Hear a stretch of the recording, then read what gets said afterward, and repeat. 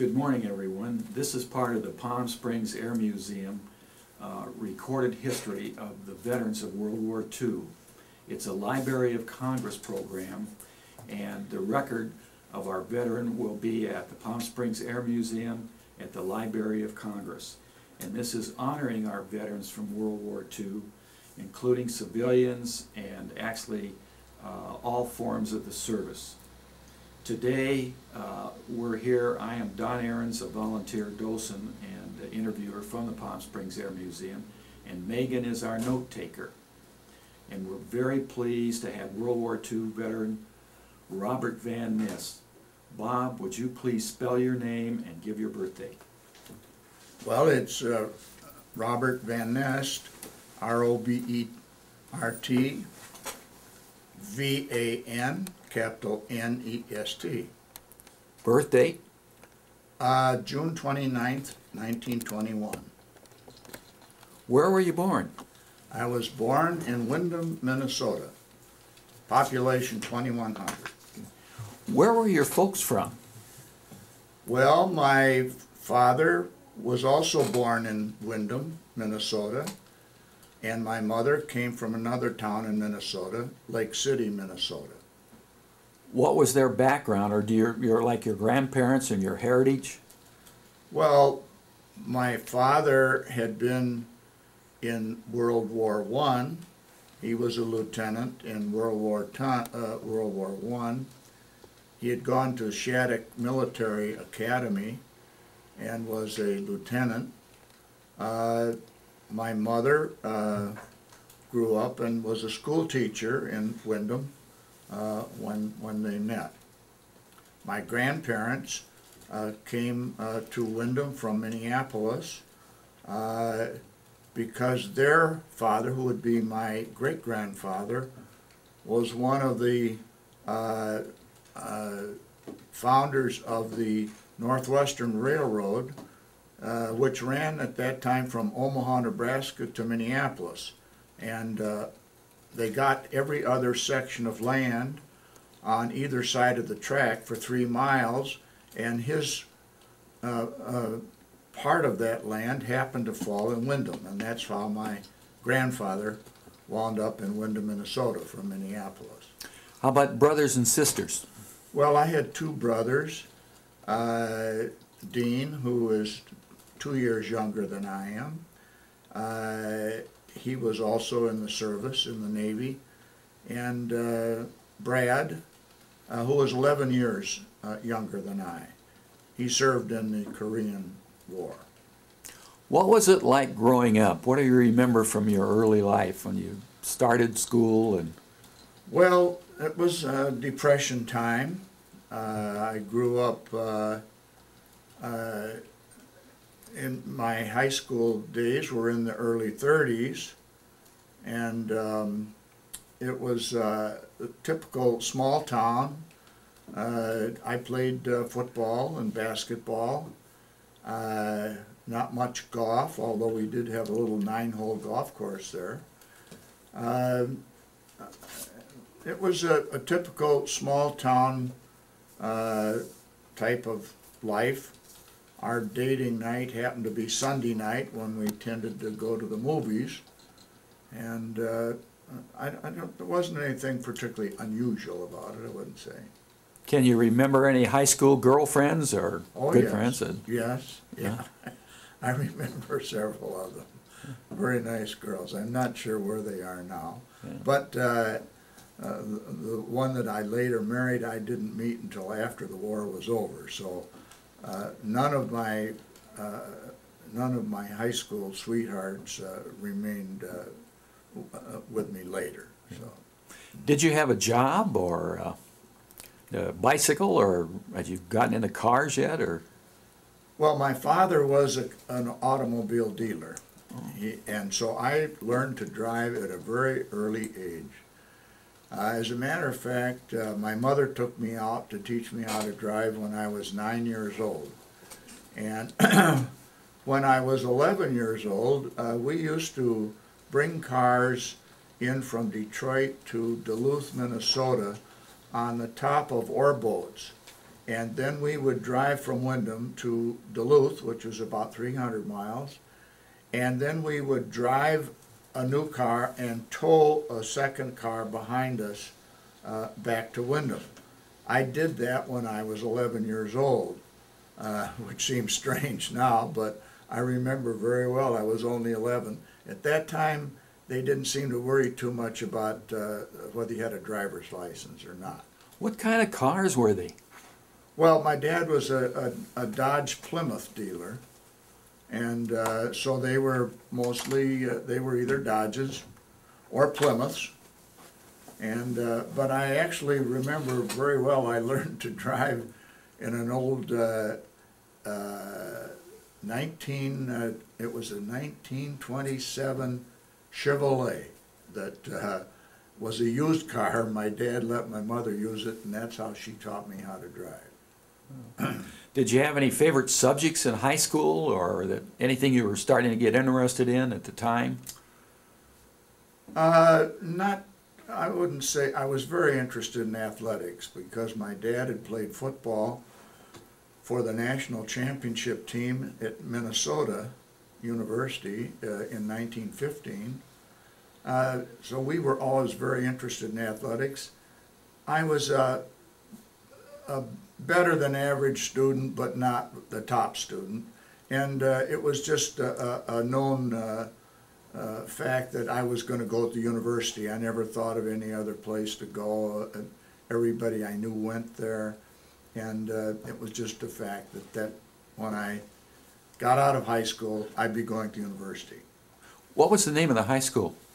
Windham High School. Okay. And we won our district one year in basketball, and we were undefeated one year in football, which was a big thing in the town.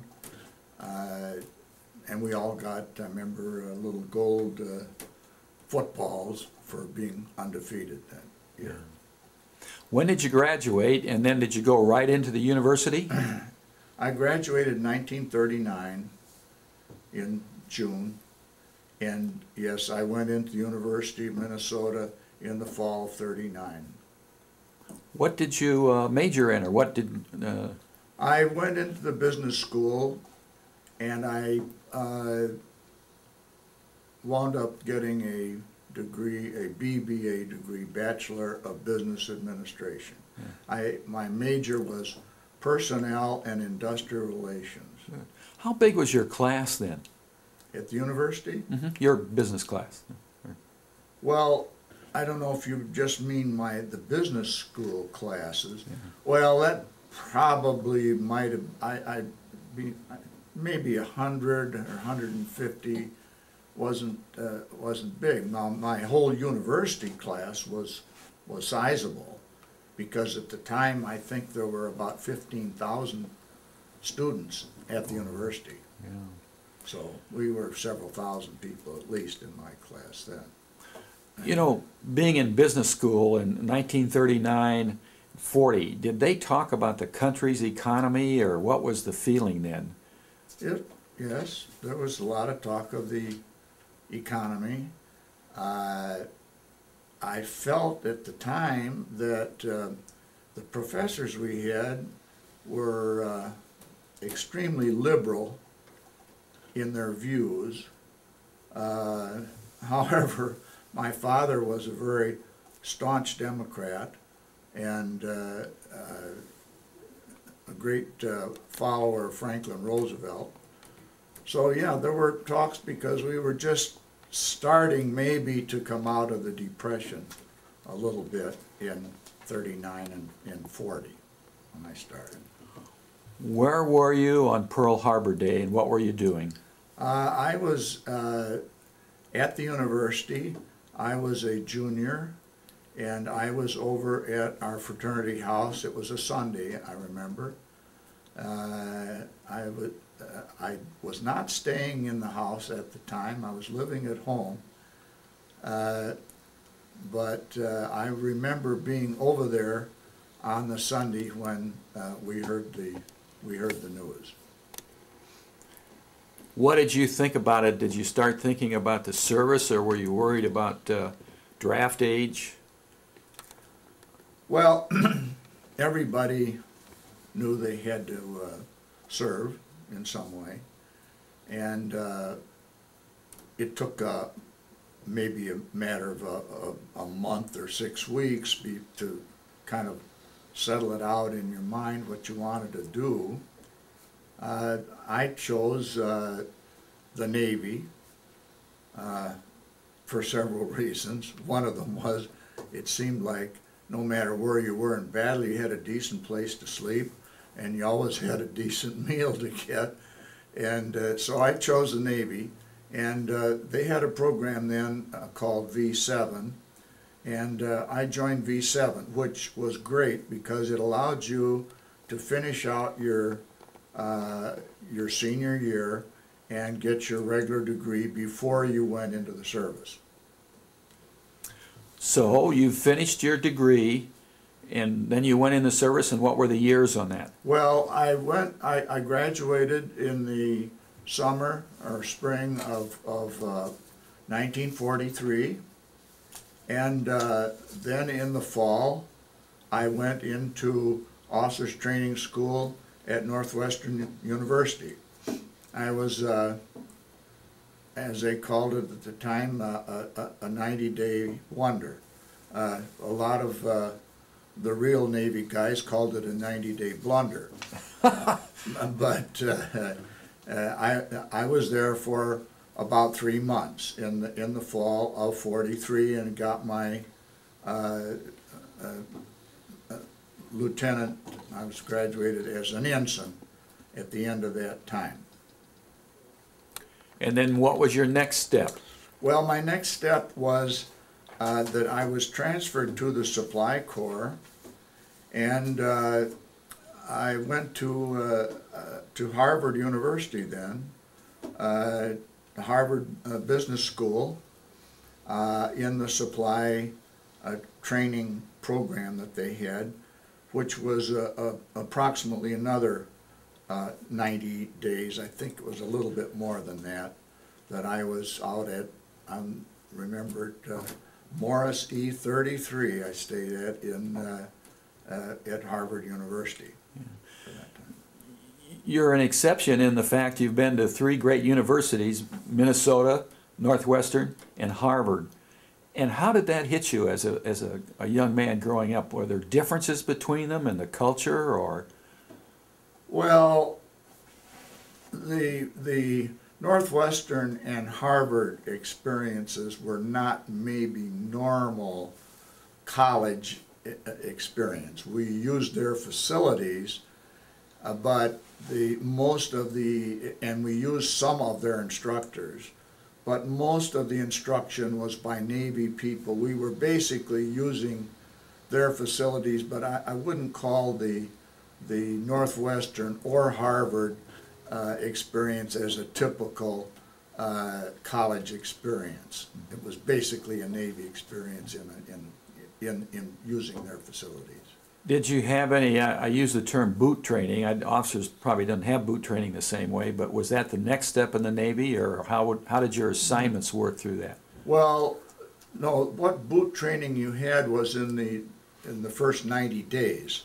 You originally you went in as a seaman second class, I believe it was, and you were that for like a month or so before then you became a midshipman, and then at the end of that time you became an ensign, if you lasted that long, you know.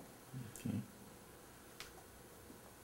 And then out of Harvard Business School, or you went actually directly to a ship, or did you have some? it was rather interesting because, and I probably was a little lucky because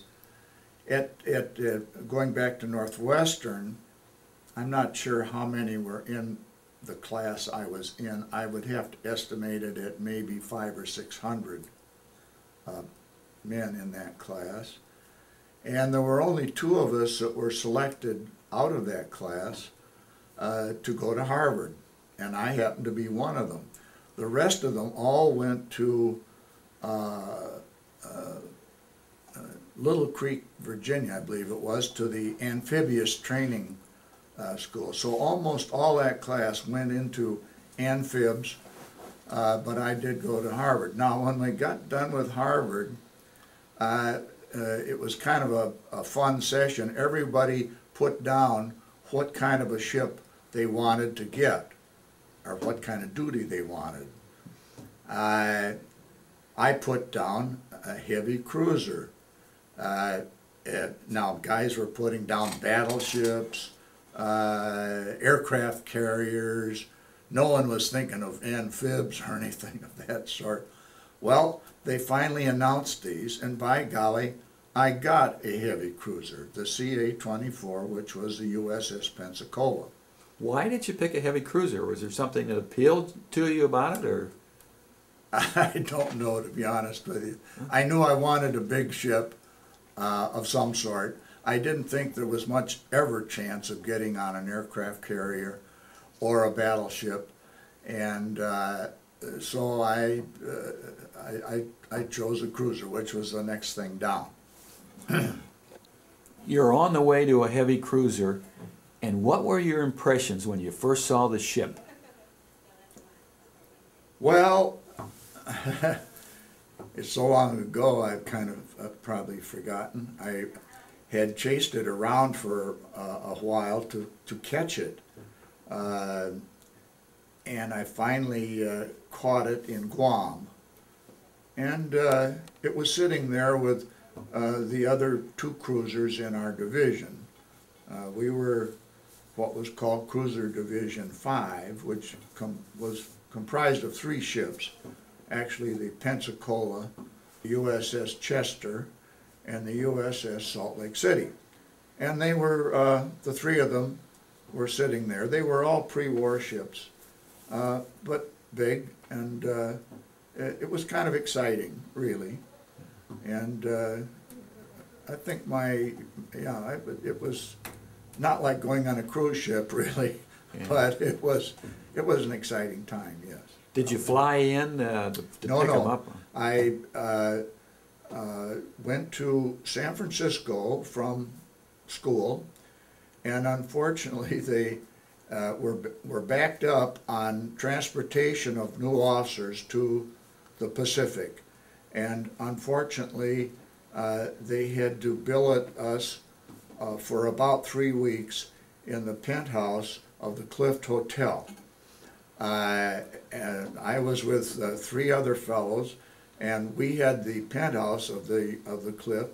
It also happened that that's the hotel that all the airlines used, so there was a big supply of flight attendants, I guess I should say now. We said stewardesses at the time. And so we did have 3 weeks, and we were ready to go to war after the 3 weeks at the Clift Hotel. Then we got on a Victory ship in San Francisco and went straight to Guam, and that's where I caught the Pensacola.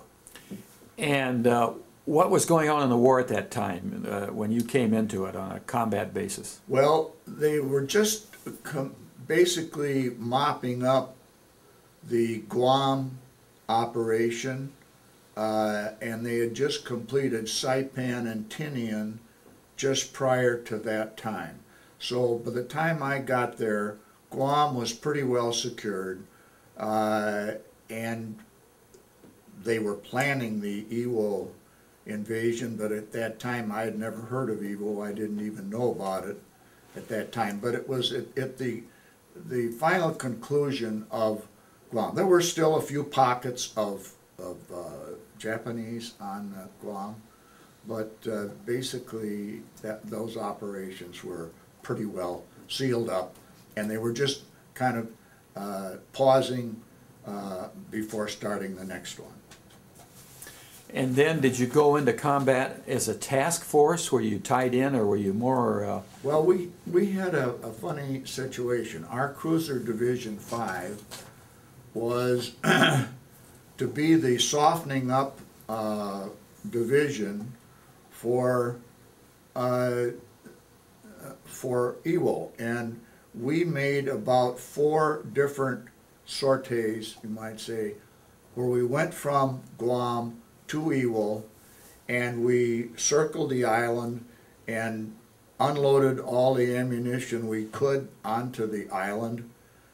We had kind of assumed at the conclusion of that there wouldn't possibly be a person alive left on Iwo Jima. And then we went back to Guam, and they prepared for the major invasion, which was to come in February. We were going up to Ewell in October, November, and December of the previous year.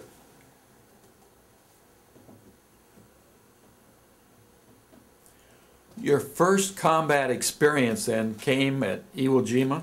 Yeah, yes, that's true. The first real combat experience came at Iwo Jima. And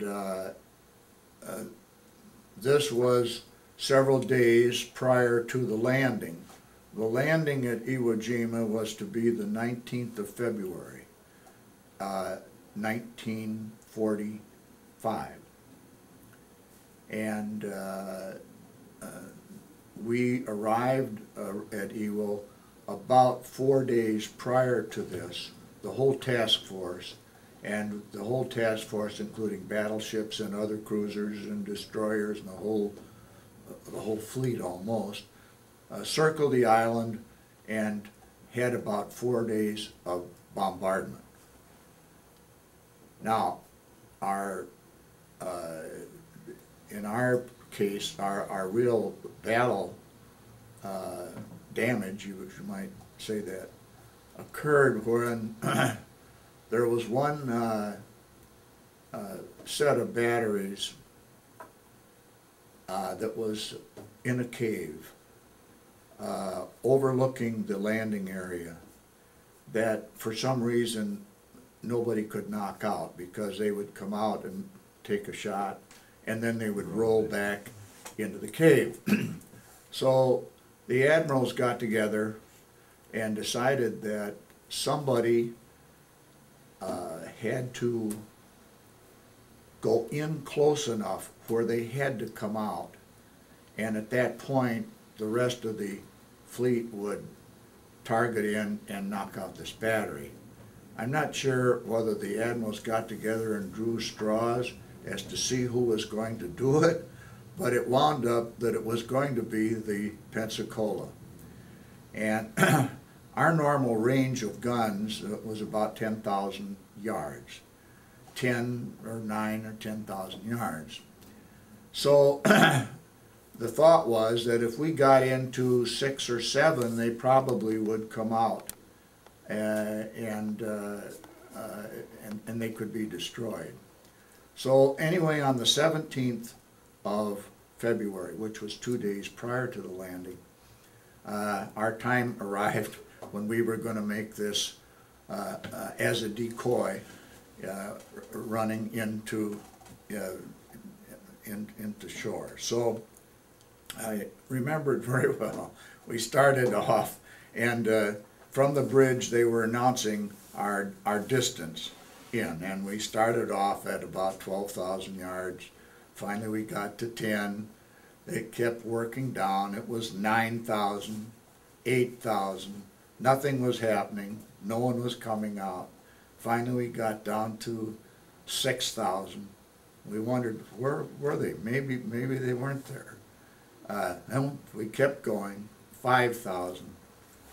And every 1,000 yards somebody was telling us how close. Finally we got down to 4,000. We were getting nervous. 3,000. We finally got into 2,000 yards, which is almost point blank for a cruiser. And out they came, and they hit us with shore batteries 5 times prior to anyone knocking them out. We finally, the rest of the ships and us, finally did destroy that gun emplacement. But they hit us 5 times. They killed a number of our shipmates. I can't remember at this point. I think it was I think it was 10 that were killed, and a number wounded badly. Before we, it all happened very quickly, and it was over, and we pulled out, and they said, well, we destroyed the gun emplacement, and that was our major battle at Ewo, when we had some people killed and when we had some severe damage to the ship. Weren't you injured? Well, yeah, I was injured, theoretically. I had a 5-inch shell that landed within about 3 feet of where I was standing. I was inside, my battle station was in the decoding room, which was above CIC, which is our Combat Information Center. The Combat Information Center is the heart of the ship. That's where all of the radar is. That's where that's really where the ship was run from and in a battle mode. The decoding room was right above that. I was in the decoding room. A 5-inch shell landed, but fortunately for me, not for others, it was an armor-piercing shell, and it went right through the deck, exploding at the deck below us, and that's where all of it completely destroyed our CIC room, and that's where most of the deaths occurred. Now, some of the shrapnel from that came up through the deck, and I had a very slight injury to one leg from shrapnel. Now, I had to be treated by the medics, and of course anyone that was treated by the medics did get a Purple Heart. Some of my colleagues that used to kid me aboard ship said that I was the only person that received a Purple Heart where his wounds were taken care of with a Band-Aid. But it was not quite that simple, but it was not a major injury. I had some shrapnel in my right leg, which was removed and healed up, and no problem from it. And you stayed on duty the whole time through all that? You weren't in sick bay for... I did. As a matter of fact, my commanding officer of my division was seriously wounded and had to be taken from the ship. All of our wounded were taken off that night. Well, we buried our dead first, and then the wounded were taken off, which was another very sad story, because all these wounded were put down in an amphibious ship and to go to the hospital ship. In the meantime, the hospital ship came under bombardment and had to move. And so these men floated around all night and till the next morning. And several of them were very near death. I don't believe any of them died as a result of this. But my commanding officer of my division was one taken, and I had to take his place for about 2 or 3 months until his replacement came aboard. Well, that was just the beginning, right? Because the next thing came under attack by a miniature submarine? No, that was in Okinawa. Oh, okay. Yeah. The rest of our time at Iwo, we had a segment of the shore where we bombarded constantly for about 10 days. And it was above where our Marines were landing. And we for 24 hours a day, we fired our guns at these embankments and so forth above where our Marines were trying to get ashore.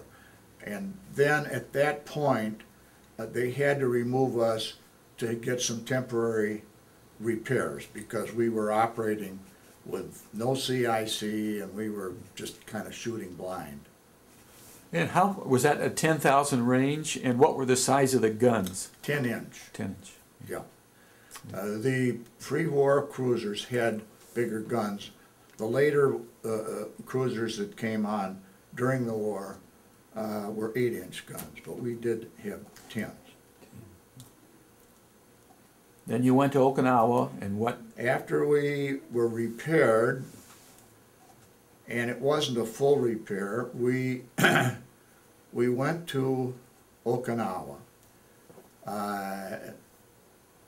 Iwo had been pretty well secured by that time, and we went on to Okinawa for the landing there. That's right. And you said you had an attack. Is that where the submarine was involved? Well, we were attacked both ways at Iwo. At Iwo, as you may remember, there were a lot of kamikaze attacks. I remember one day when they said there were 900 kamikazes that took off that day for our fleet. Fortunately for us, we were never hit by a kamikaze. All the ships around us were. The Indianapolis was near us, another heavy cruiser. It was hit by a kamikaze.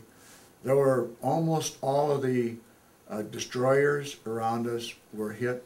For some reason, they missed the Pensacola. We had a patrol station where we were patrolling about, I'm not sure of the length, it might have been like a 5-mile stretch of beach that was our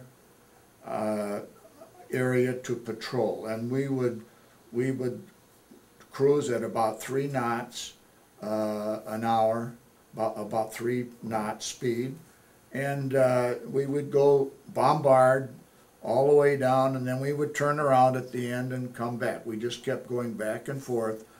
Each ship had a segment that that was their area. It was during that time that we were attacked by miniature subs. It was just one of those unbelievable situations where we were on our bombardment run. We were just at the end of it. Now we're just barely moving.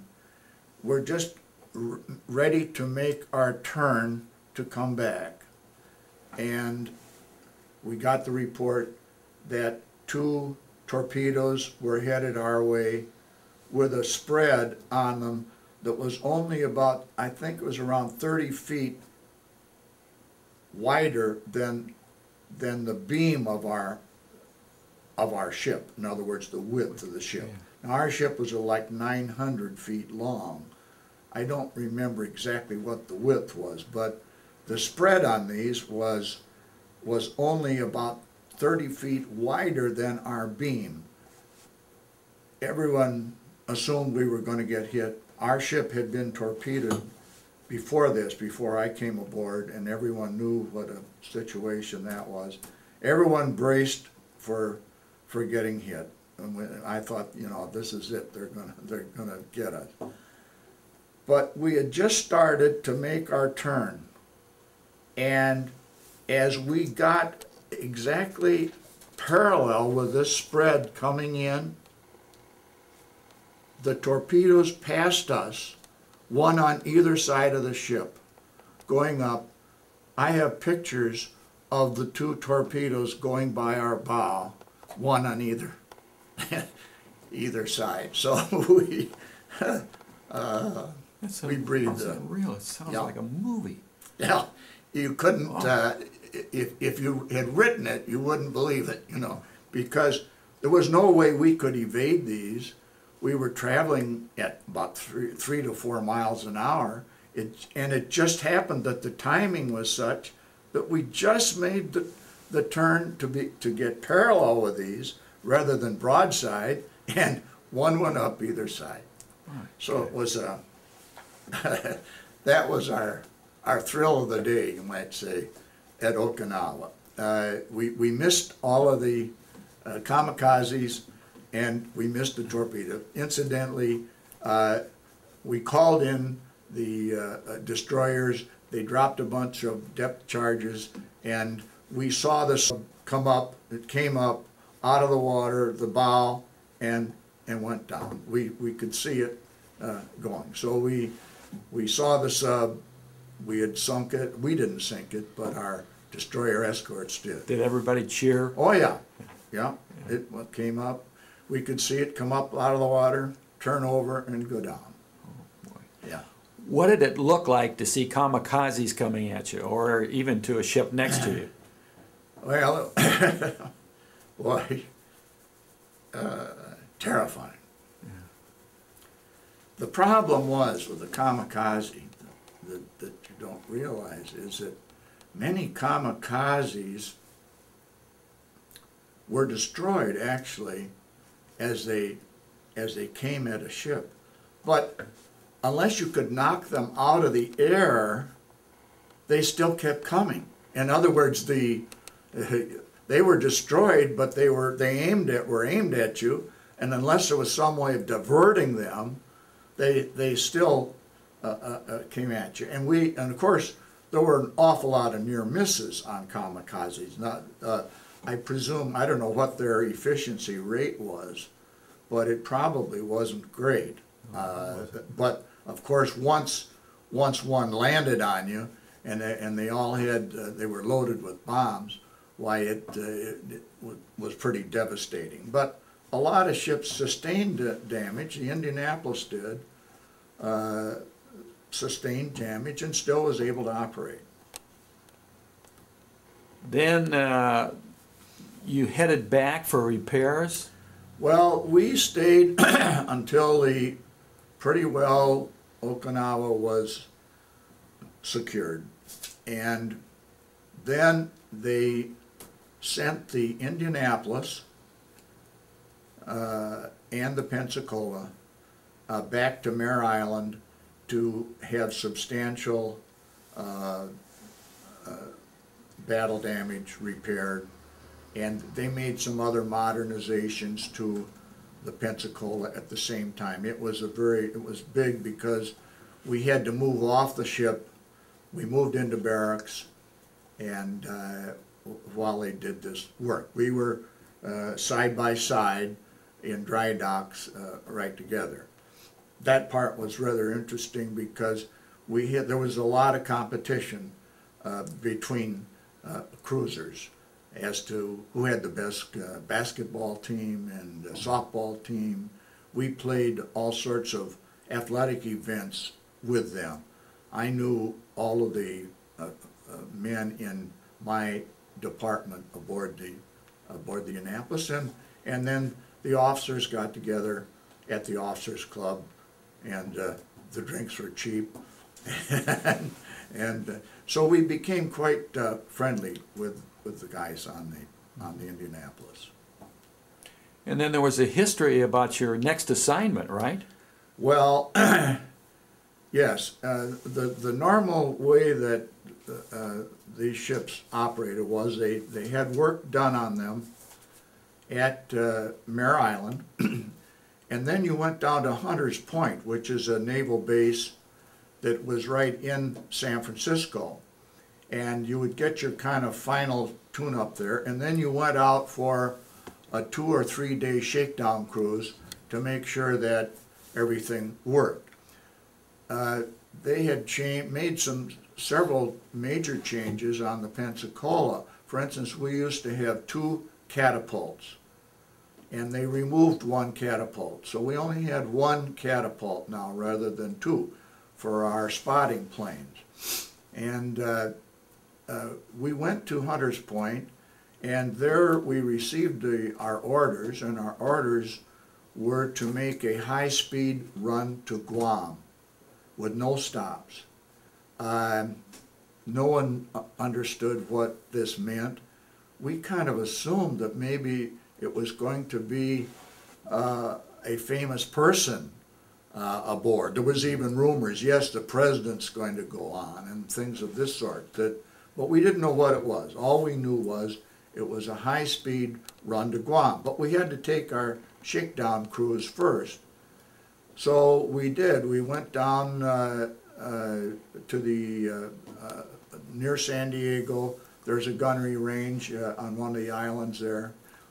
And unfortunately, while we were there, our new catapult that they just installed, they had a malfunction and it blew up. The explosive somehow didn't perform properly and it blew up. And so we limped back. It was no major damage to the ship, but it was going to take maybe several weeks to repair this. In the meantime, the Indianapolis followed us to Hunters Point a couple days later, and because we were unable to do it, they switched our orders.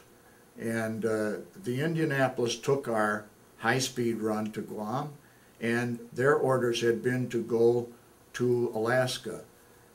We took the Alaska run then, and they took the high-speed run to Guam, which we now know was to deliver the atomic bomb to Mare Island. Of course, at that time we'd never heard of atomic bomb, so we didn't know what it was.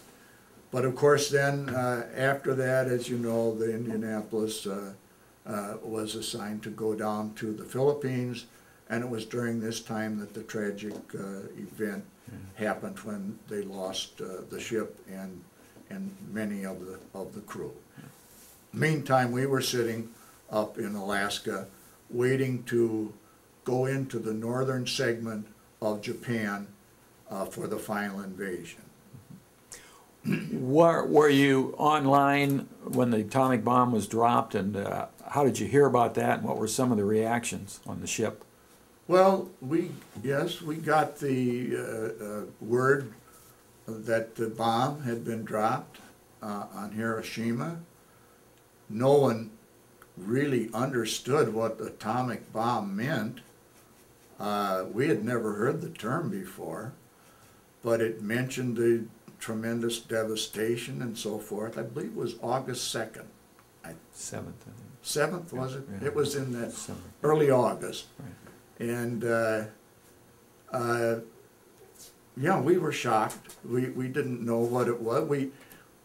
We at that moment, we didn't think it was the end of the war, and we had gotten a new admiral aboard, Admiral Jack Fletcher, and we were to take over the northern third of the Japanese islands. They had divided it into 3 segments. We were assembling in Alaska to do this, but no, I don't, we didn't know enough about the atomic bomb to recognize. Then, of course, the other cities that got it, I believe Nagasaki, Hiroshima. And of course, each time, why it became more evident to us that this was something really big. Yeah. And of course, then the capitulation, and it was over. Then you went into Japan then? Yes, we took over the northern segment of Japan, and we had a very interesting experience there in that we landed at a town called I can't remember the name of the little port. We were to go. The orders were that no U.S. money was to go ashore. And as I was a fleet dispersing officer. My orders were to go to Omanado and at the bank and pick up this tremendous amount of money. So we went into town and found out how you got to Ominado, which was a little train ride, not very far. And we took the train into Ominado. We picked up this money. I had 3 or 4 Marine guards with me. And we came back. The ship didn't think much of it. Well, then about 3 days later, the Marines came in and made this tremendous landing there as if no one had ever been there before. We'd been there 2 or 3 days prior to this and up to the bank at Ominado. And, but I remember kidding the Marines about the fact that we'd been up there on the train and got the money, and now they were making a big deal of the landing at Ominado. When you got on the Japanese mainland, did you have an interpreter, or how could you go into a bank and get all that money? Was it just... They had word apparently from their government, Okay. that they were to have this available for the U.S. Navy. And there was no problem. They understood it. Most of those people you could communicate with, even though they did. Most of them had enough English. We had no Japanese. We did have some Japanese interpreters, but as I recall, there was none that went with us that day. Oh. It was enough so they understood when we came in the bank with 3 or 4 Marines and so forth, they knew what we were there for. I'm going to... we're getting to the point where we're ending the combat phase of your life. Was there something very memorable of that, or something that stood out that as you look back on it now that's still very fresh in your mind? Well, of course, the thing at Iwo would be the most impressionable because of the number of deaths and people injured, and probably the other exciting thing would have been the submarine attack that we had at Okinawa. Those 2 things, I suppose, would be the thing that I would remember the most. You mentioned, did Jack Fletcher, was he in command of your ship at one point? Were there some officers above or leadership that made an impression on you during that wartime period that you met or worked under or with? Well, we had Cruiser Division 5, which we were in, had an admiral, and that was Rear Admiral Dennebrink was his name. A very proper Annapolis man that I worked for. At the end of or near the end of the war, Vice Admiral Jack Fletcher, they called him Mad Jack Fletcher, he did not come aboard our ship, but he was in command of our group that was going to be the northern group that was going to go into the northern segment of Japan.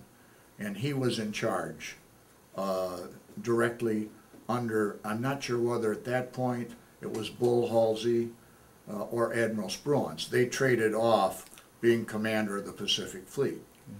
I'm not sure at the end of the war. I think it was Admiral Spruance that Jack Fletcher would have been under. I did see him, but I didn't have much contact with him. Well, then the ship came back. The war was over, and what happened to the ship, and then where did you step off into your after the war life? Well, at the end of the war, a group of ships were slated to go to Ulithi to undergo a big atomic bomb test. They wanted to test the effectiveness of our atomic bomb against ships, and the Pensacola, being one of the older cruisers, was slated to go to Ulithi. And at that time we were given a choice. We could go with a ship and decommission the ship there, and then we would stand by for the test. We would see the atomic bomb test, and then come back. Or if we chose not to do that, we could be reassigned. And my choice was to not do that. And so I was reassigned to the naval base at Great Lakes. And so I was sent back to Great Lakes, and I spent several months there before I was discharged. All during World War II, did you have some home correspondence with your bride-to-be, or where did you meet her, and how did that come about, and her maiden name? Well, I had not met my future wife, who was Dorothy Ann Murphy, who came from Champaign, Illinois, and had gone to school at the University of Illinois. She was, I got my first job in Chicago after being discharged from Great Lakes, and she was working for a bank in the Loop, and one of our mutual friends arranged a blind date, and we met that way. But this was after all of the war was over. I did not know her at all during that time. About my only major correspondence during the time was with my mother. And it's rather interesting. I wish maybe she had saved some of the letters, because all of our letters were, of course, censored by other officers. But I had a little code where at the beginning of each paragraph, the letter would spell something out as to where I was. And I remember writing the one on Iwo Jima, where I started each paragraph with I and then W and O, and it spelled out Iwo Jima. And she told me when she got me, she said, I thought you must have misspelled it. I've never heard of Iwo Jima. But anyway, she had destroyed all those letters. So, What was your mother's name? well, my mother's name was Ethel. Yeah, it had been Ethel Gillette, and she became Ethel Van Nest. Yeah. And then the result of the marriage, how many children and grandchildren do you have now? Well, we had 3 children, 2 boys and a girl, and each of them have 2 children, a boy and a girl. So I have 3 boy grandchildren and 3 girl grandchildren, total of 6.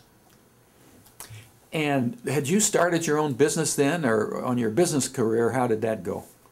No, I came to work, don't know if I should mention the company, but I went to work in Chicago. Actually, it was in the legal department of the Walgreen Company.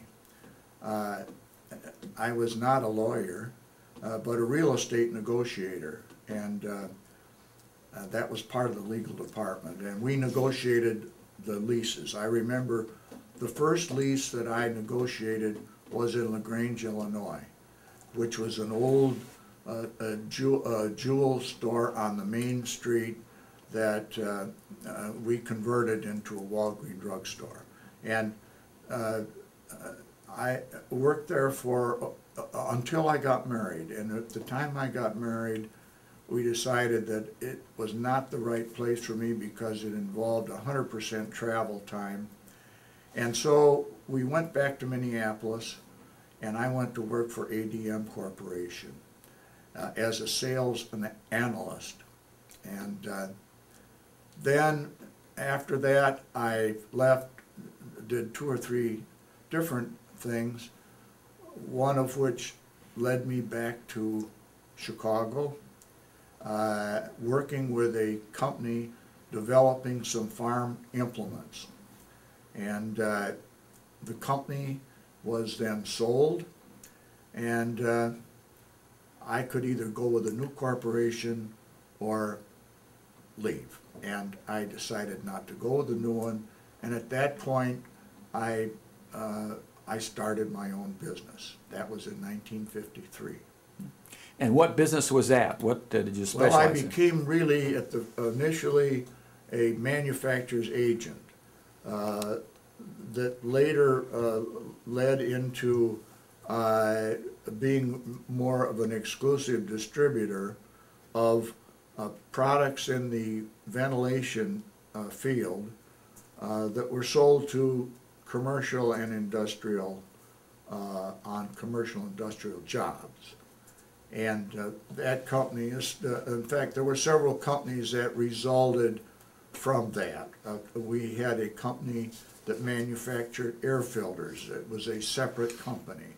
And then we had a distribution company, and those companies are still in operation today. I sold later both of these companies to the employees, and they still operate them, and they're still going along very successfully. Yeah. I have to express a personal knowledge on this, and I really would like to ask you, as a long-time supporter of your favorite activity, golf. Did you play any golf during World War II on any of the islands? No. Or where did you start your major commitment to the golf, the game of golf? I had played some golf as a teenager back in Wyndham. And I remember we had our old sand greens where we used to have to pull the mat behind us and smooth out the green. I played a little golf then. I didn't play any golf then until I was really married and started to play. And then when I came back to Chicago, later I joined LaGrange Country Club and got involved with the grounds committee.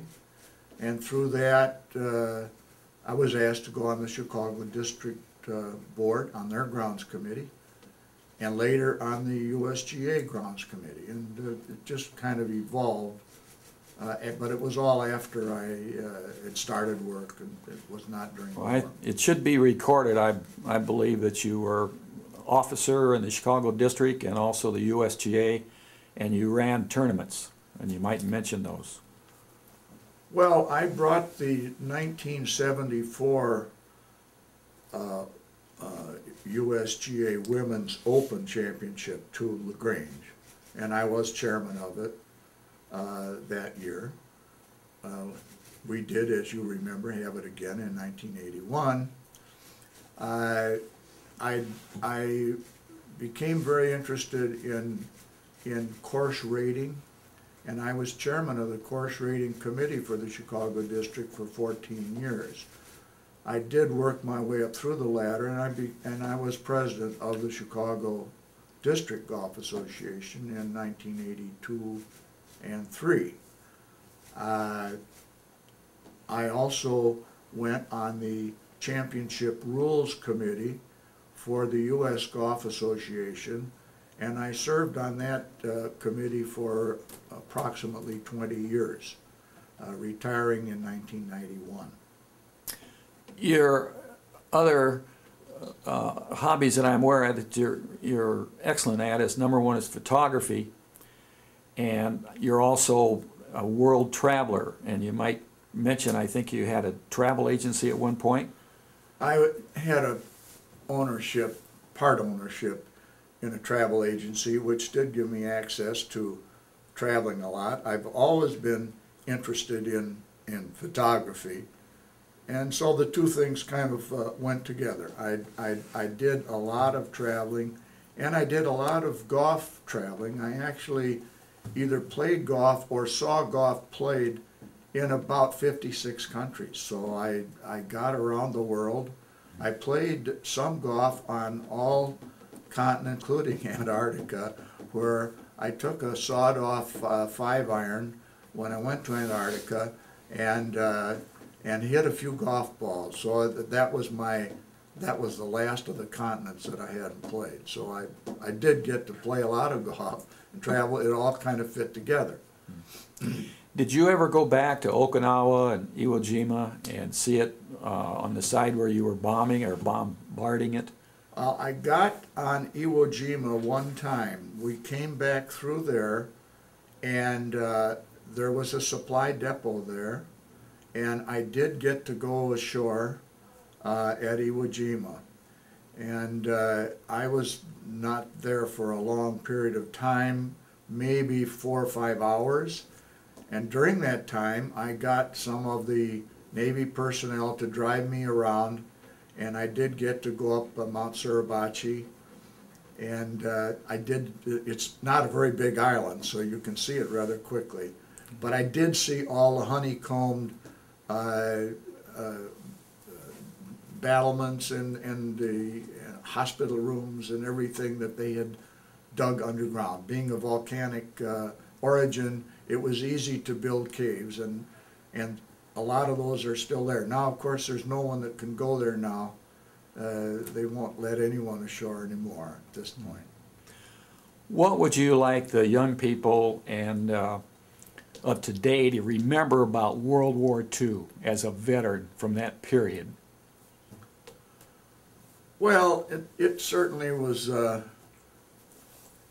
one of the great moments in our history. It was certainly the greatest war. I think it's easy for the young people probably to forget it, being not actively involved with it. I think that our generation that was in that war should certainly be remembered by the young people. I don't know if there's any one thing about the war other than it was an all-consuming thing that everybody was involved with. Bob, on behalf of the Palm Springs Air Museum, Yeah. we thank you very much. We're proud of you as a veteran and are privileged to record this. Thank you. Well, you can edit this, I presume, or can you? We will edit it. There will be some editing, and Yeah. you'll see the notes and Yeah. everything before it goes in the Library of Congress or to the Palm Springs Air Museum, which you can come over and see us and then go to the museum and see that. Yeah. We're adding a trailer on Robert Van Ness's history to show some of the black and white pictures that were taken by your ship photographer. Correct. And he's going to give us a description on that. We're recording. This is your ship. Would you please name her and describe just a little bit about it? Well, this is a heavy cruiser, the USS Pensacola, CA-24, and this is at the end of the war. This is when we're at anchor in Alaska. There's a handsome lad. Who is that? And how old are you? That's when I was on my station, my watch station. I had a watch every day like everybody else, and that's just the normal way of going to my watch. Cool. This is on duty, right? Full combat gear? Yes, that'd be on the same station when you were in the combat mode, correct. What's the whole story here? Well, that's the hole made in our deck by a three, I believe it was a 3-inch shell, armor piercing, that did not explode on contact and dropped down a deck into our CIC where it did extensive damage. How close were you to the enemy shelling you from the mountainside? You mean the ship? Right. We were about 2,000 yards. Right. Yeah. This is another view. It shows about where you were standing. Well, no, I was inside the bulkhead to the left. I was not out on the deck at that time. I was in the decoding room, which is just inside the bulkhead here. So I was probably maybe 4 or 5 feet from where it actually went through the deck. But this is where you got your Purple Heart. Yes, it was the shrapnel as a result of that explosion. This is a special shot of operations. What's going on? Well, that's our spotting plane being going off the catapult. I believe that's an OS-2U that we had at the time. Naval aviation is a dangerous field and people don't realize it. And here's an example of what can happen on a catapult. What happened, Bob? Well, this is where we had our new catapult, and it misfired somehow, and it tossed the plane off the catapult, but not at a speed fast enough for it to take the air, and it turned over, and we actually lost the plane.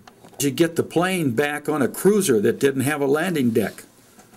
Well, the plane landed and came up onto what was called a sled that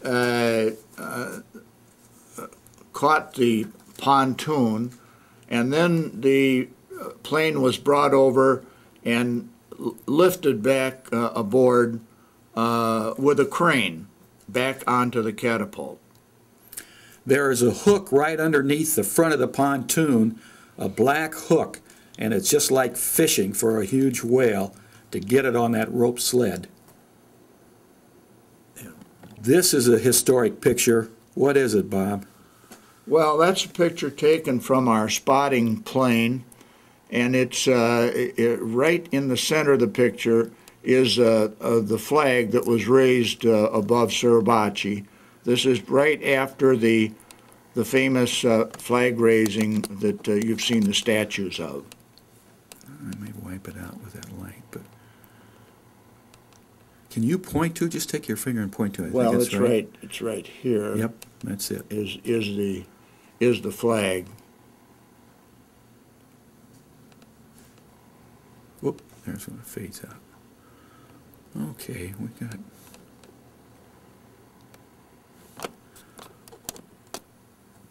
Makes it awful bright in there. Let's see. I think we're picking up pretty good the way it looks for the other one. Okay.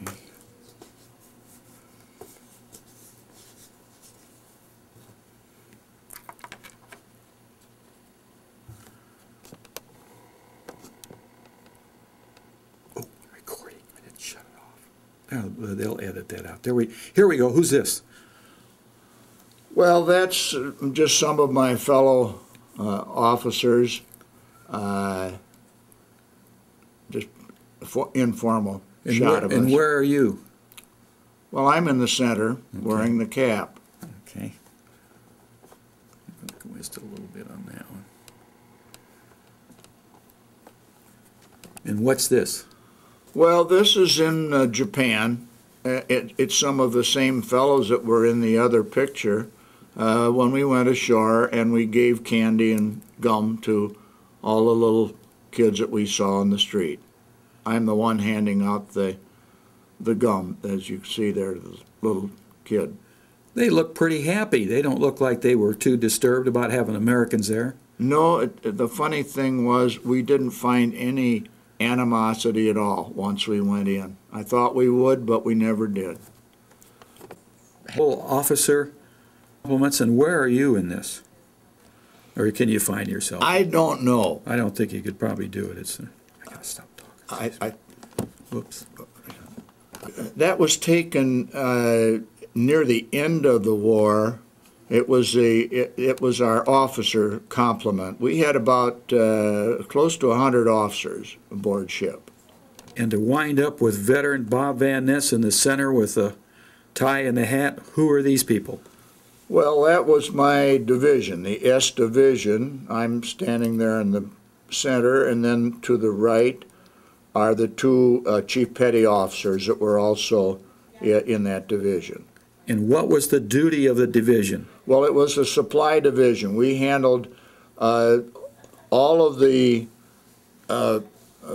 food and all the supplies for the ship, including food, and also we were a fleet dispersing officer, so that I paid people on ships that did not have a dispersing officer aboard.